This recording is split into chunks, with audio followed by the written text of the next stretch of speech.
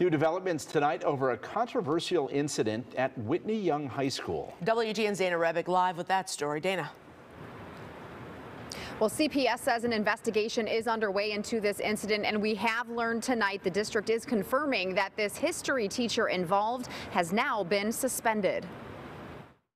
You teach history, so you knew this was a racist thing that you did. You knew 100% without a doubt what it represented and how hurtful and how disgusting it was. This image, which we blurred because of its offensive nature, was taken by a student in a history class at Whitney Young High School Monday. Michelle Donegan's daughter, who did not want her identity disclosed, heard about it from a friend, and then parents got an email from school staff that said there was, quote, an incident in which a teacher hung an African-American football doll by a pull-down string from a projector. The teacher indicated he found the doll in his room and wanted the students to see if someone would claim it.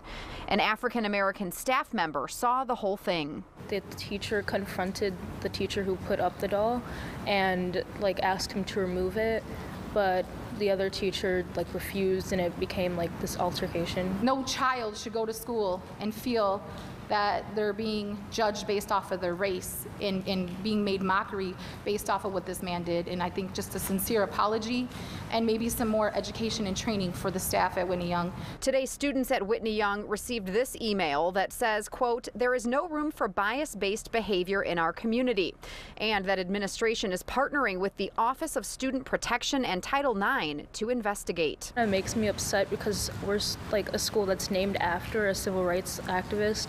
So they pride us in being very inclusive and very diverse, so it's really just upsetting that it's not the case. It's just disgusting. It's sad, and it's just, my heart breaks because, again, we're in 2022 and we're still dealing with stuff, from decades ago. The Office of Student Protection held a listening session with students here this afternoon in the school theater to hear from them about this incident. We're also told about 400 students signed a petition for this teacher to be fired. We are told by the district that he will be suspended for the duration of this investigation.